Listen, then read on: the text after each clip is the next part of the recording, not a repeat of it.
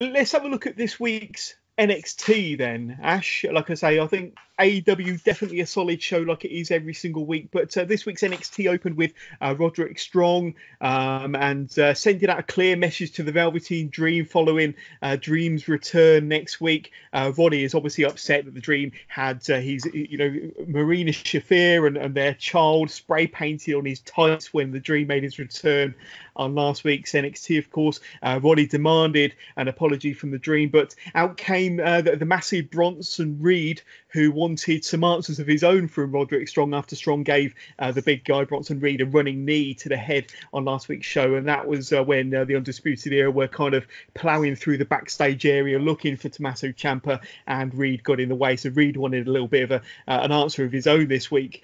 This gave us a bit of an impromptu match between Roddy Strong and Bronson Reed. This was, a match where Bronson Reed he kind of dominated most of the match with his power and his size to his advantage. Of course, there was a huge lariat from Bronson Reed that turned Roddy Strong inside out, and he only got a 2 count from that. But Roddy managed to turn the tide with a superplex off the middle rope to the big man before Strong was distracted by the voice of the Velveteen Dream, but not long enough. Strong caught Reed with a high knee when Reed was coming off the top rope. And then that was enough for Reed to kind of lay on his back for Strong. Strong hooked the leg, got the pinfall victory from that high knee. After the match, we did get the Velveteen Dream came out on the big screen, actually, on the Titantron, making things even more personal for Roderick Strong, telling Strong that if anything were to happen to Roderick Strong, then the Dream would be able to fulfill Marina's needs. So obviously building a little bit of a tension, a little bit more fuel to the fire between those two. And I think it was advertised later on this show that Roddy Strong and the Velveteen Dream will be going head-to-head in a one-on-one match on next week's NXT. So give us your thought on this opening segment and the opening match between Reed and Strong, and of course the Velveteen Dream kind of getting in Roddy Strong's business at the end of this segment.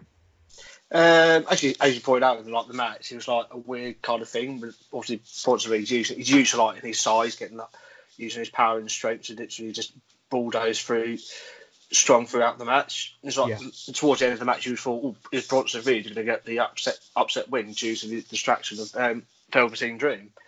But at the end of it, obviously Strong gets the win out of literally a stiff high knee to literally catch Reed off the ropes and get the win. And the promo afterwards is literally reminds me of the old. I'm trying to remember now off the top of my head. Jake the Snake and Rick Rude kind of angle where they did ravishing Rick Rude, exactly. Rude did a similar thing with his tights as well with Jake the Snake's wife, if I recall. Yeah, I remember it very well. Yeah. Yeah, but that's a really interesting angle. Like I say, the match was quite good. Good to give Bronson Reed a bit more exposure. I always thought he was one of the standout talents from the kind of NXT breakout tournament that they ran last year. And of course, Jordan Miles went on to win that. What's happened to Jordan Miles or ACH since then, to be honest with you? I don't think he's doing much in his wrestling career now. He kind of shot himself in the foot there. Cameron Grimes pops up a little bit later on. He's doing well for himself. But Angel Garza, of course, we know what's happened to him. Swerve Scott, he's kind of building a bit of a name for himself. So it's a good kind of tournament to help build, similar to the Natural Progression series, I suppose, that Progress does every year. We mentioned that earlier. And hopefully the NXT Breakout Tournament will happen with an annual thing, a yearly thing, to help promote some of its newer talent. But good match, good way to open the NXT this week, and kind of a bit of a hot angle developing there between Roddy Strong and the Velveteen Dream. But then we had a number one contenders match for the NXT Cruiserweight Championship between two former champions, Ash, Lio Rush and Angel Garza. This was a really fun match, a fantastic match actually, which had kind of everything. We even saw Rush deliver a frog splash from the top turnbuckle onto Garza, who was on the floor on the outside. That was pretty impressive. Looked painful for both wrestlers there, especially Garza, who was on the kind of the bottom end of that one. I think everyone was expecting a win for Garza, especially considering the push he's getting moment and previous on NXT and 205 Live, the amount of exposure that he's getting. But no, however, it was Lio Rush that got the win to become the new number one contender to the Cruiserweight Championship after a roll-up reversal to Garza's wing clipper. So after the match, we then had current NXT Cruiserweight Champion Jordan Devlin. He come out onto the stage to deliver a promo face-to-face to Lio Rush, setting up what's going to be a brilliant championship match once again on next week's NXT. So we spoke about, the solid card that AEW are going to be delivering next week. Next week's NXT ain't going to be half bad either. But give us your thoughts on the match that went down between Lio Rush, Angel Garza, the kind of, some might say, surprising victory for Lio Rush, and then of course what we got to come next week between Devlin and Lio Rush for the Cruiserweight Championship. The match overall was just literally another classic between these two. They've had two stellar matches before. Literally, it's a great way to kind of end. Literally, it was 1-1 going into this. Literally, whatever won this was literally won the rubber match. And Rush winning, it was kind of a surprise victory. I thought you would have Garza go back after Devlin, after he's never lost the championship. He had Swerve pinned by Devlin for the title. So you thought logically Garza would be the main challenger. But I think with Lio going against it, it's an established name that's been across, especially in WWE and also on wrestling in general. You can have someone can easily put Devlin over it and potentially quite a show-stealing match. Yeah, agreed. And like I say, shame to see Angel Garza on the losing end. That could possibly lead us to an angle where Angel Garza gets involved in the championship match next week. Or maybe they got bigger plans for Angel Garza. Obviously, he's being used a bit more on Raw, being managed by Zelina Vega on the main roster, of course. He's one of those that's kind of being exposed on many different brands, not just NXT. So they probably thought that it wouldn't hurt him at all. The loss wouldn't hurt him, but I don't think it's hurt him. I think he's got a great character, a big personality, exiting the ring. So I don't think a loss like this is going to damage him. But I'm predicting possibly Angel Garza making an appearance during the championship match next week. I mean, I hope not, because I think that Rush and Devlin could have a fantastic match. Give them, 10 minutes, 15 minutes in the ring, and they could easily have a show-stealing match. But that's another one to look forward to and to watch next week on NXT. Then we got Bianca Belair. She made quick work of Santana Garrett before addressing Rhea Ripley, saying how Ripley is busy challenging Charlotte Flair on Raw, asking if she's invisible. Bianca Belair talking about herself there in the centre of the ring. Rhea Ripley then came out to tell Belair that TakeOver Portland, she's not going to look through her, but she's going to go right through Belair during that match. So this segment ends with Belair dropping the current champion with her KOD. Now, whenever you see this on the go home show to a big takeover, you kind of think, it almost makes me sad, to be honest with you, Ash, because you think, well, Belair gets the upper hand. She gets one over on Rhea Ripley here, leaving her laying. And is that possibly a prelude to Belair being on the losing end on Sunday night? But I hope not. But what's your thoughts on this feud? I know we're going to talk Portland predictions fairly soon, but do you have the same concerns, the same fears that I do, that Ripley got left laying here, and the reverse could happen on Sunday night? Yeah, it's kind of a normal kind of trope in wrestling when you have the big challenger literally standing tall over the champion on the go home show. Yeah, it's kind of given that you're taking the pin on Sunday. It's one of those things you hate to see, but sometimes you do get it. Sometimes where you do have the big challenger still win the title, but yeah. As we're getting to later, I'll say who's going to predict to win the match, but it's kind of given who might win the match, who's going to win the match. Yeah, I look forward to getting into that discussion in a few minutes when we talk TakeOver Portland. And then that led us nicely into the main event. It was a non-title match. You had current NXT champion Adam Cole going up against Kushida.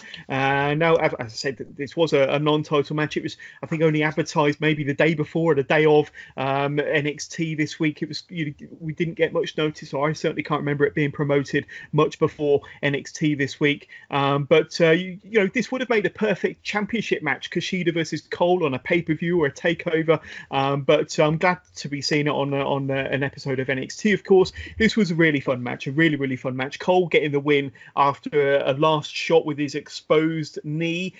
Shame to see Kushida on the losing end, much the same as it was a shame to see Angel Garza on the losing end during the match with Lio Rush earlier, but a shame to see Kushida on the losing end here. I thought Kushida gave a really, really good showing, and like I say, I thought that this match could potentially have been saved for a bigger stage, a bigger match somewhere down the line. But after the match, we had Tommaso Ciampa. He came out, in that kind of inevitable go home face to face stare down that you always get between the current champ and the former champ. Ciampa says that at TakeOver Portland he takes his life back, and Cole responds by saying over his dead body. So this was a really hot kind of segment to close NXT. But I'm interested to know your thoughts on Cole versus Kushida. Like I say, this is a bit of a dream match, to be honest with you, and possibly could have been saved for a bigger occasion, a bigger stage, possibly worthy of a pay-per-view or a takeover. But Kushida, he's a bit of an anomaly, really, isn't he? He's not had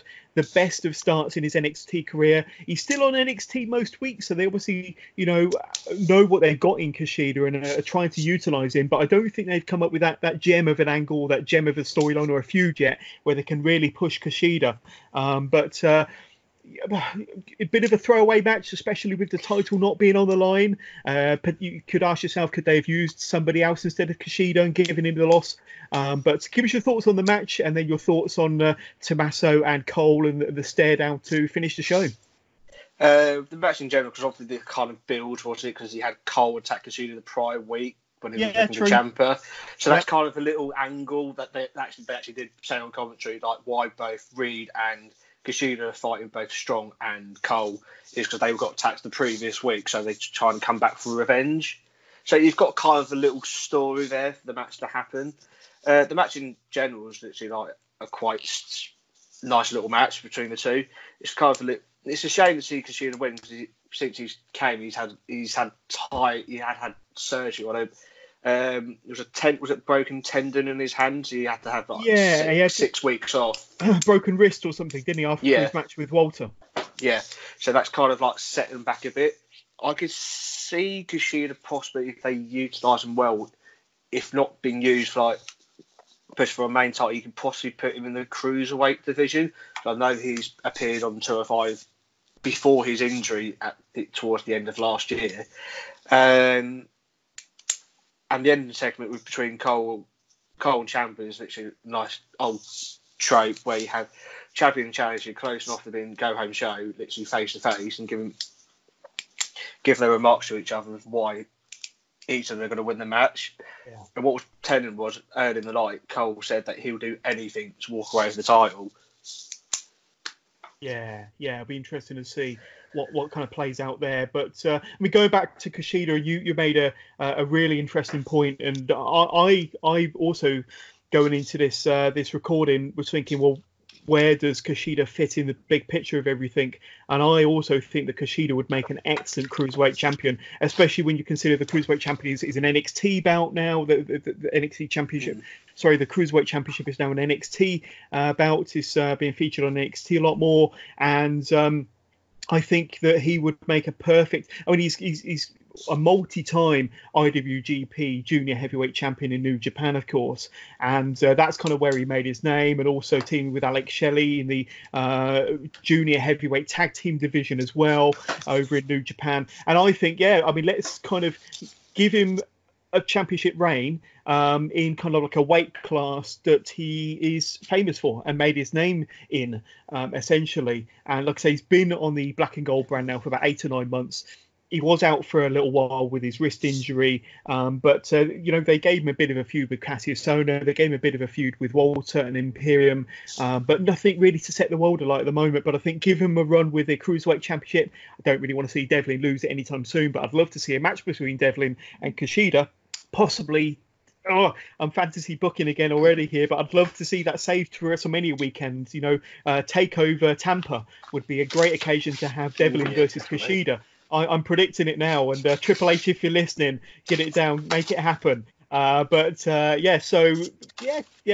very good.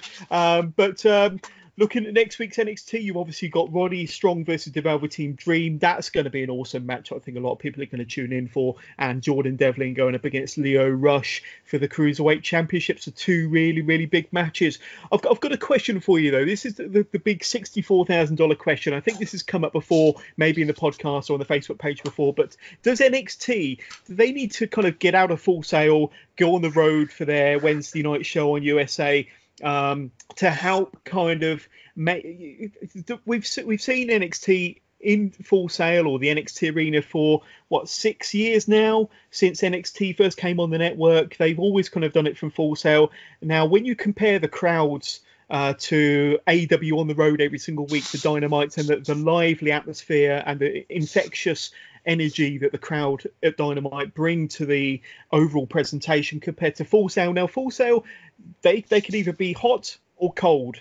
But when you look at NXT, if it's a match that's not clicking, they sit on their hands quite a lot of the time, and they don't bring the atmosphere. So I'm thinking if you take the NXT product on the road for their Wednesday night shows, it could give a lot more people the opportunity to not only see the show, but to be more interactive with the show and to bring that atmosphere. I think the main thing is that the general perception, and I'm not saying this would kind of affect the ratings at all, but the perception is that AEW Dynamite is the bigger show because it's held in a bigger arena with more people, and you've got 5,000 people watching Dynamite as opposed to 500 people at Full Sail. And the perception is that AEW Dynamite is the bigger show. If people are channel hopping from one to the other, if they go on to Full Sail first of all NXT, they're going to think, well, the atmosphere is not great there. Flick it over to TNT to watch AEW, Ash, and see the atmosphere absolutely rocking over on Dynamite. And I'm thinking that NXT need a little bit of that flavour as well. They need a little bit of that atmosphere. So maybe to take it on the road would do them a lot of favours, to be honest with you. But what say you? Yeah, I can see the point of it. Of them going, say, once a month, go to when they're doing like tours across the country and specifically in certain states, have a TV taping in, say, not a big venue like a 10 to 15,000 seats arena. Have one that's between 2,000 to 5,000 seats, where you put yourself into like an arena where you think, okay, we can go for this, see how it goes. If we can constantly sell this out, go to a big arena. Well, I feel this is kind of the thing where AEW are lacking a little bit, because over the past few weeks and towards the end of last year, they've not been consistently selling their arenas out, because they've had quite a fair few. It's not just AEW in general. There's quite a lot of mainstream promotions, well, mainly WWE's main brand, is like they're not selling out the arenas consistently enough. Yeah, true. Because you still see quite a lot of areas which are tarped off, or like literally blank space and empty seats. Yeah. So it's the kind of thing you don't want to obviously consistently do. If you do like once, say the last Wednesday of the month as the arena show, then the rest is TV as back in Full Sail. You can have matches that build up to the one that's in the arena. So like a mini takeover, takeover, or like a little payoff episode. No, I really like that.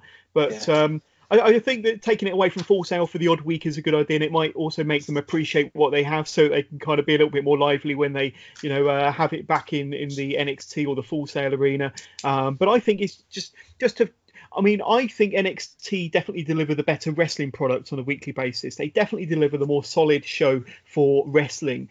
But I think when you look at AEW as an overall package, and certainly the way they're building towards Revolution as an example, the storylines and the characters and the way they're getting over some of the new wrestlers, and then you add into that the audience participation, the atmosphere in the arena, it does kind of give you. I mean, I'm going to say this as a lifelong NXT fan, but since it kind of first came out as a game show 10 years ago, when you had Daniel Bryan being jobbed out every single week on that game show NXT. So I've watched it from day one, people. But as a fan of the Black and Gold brand for a long, long time, I've got to say AEW are delivering the slightly more exciting product from end to end at the moment, in my opinion. But any thoughts on that? I mean, I know that you watch AEW every week. I know you watch NXT every single week. But do you kind of understand my sentiments there? That I think, overall, I think the arena does add a lot to the program. And I think that, while NXT is delivering the better or the stronger wrestling show, wrestling performance in ring action, I think AEW are possibly delivering the better overall show in terms of character and storyline.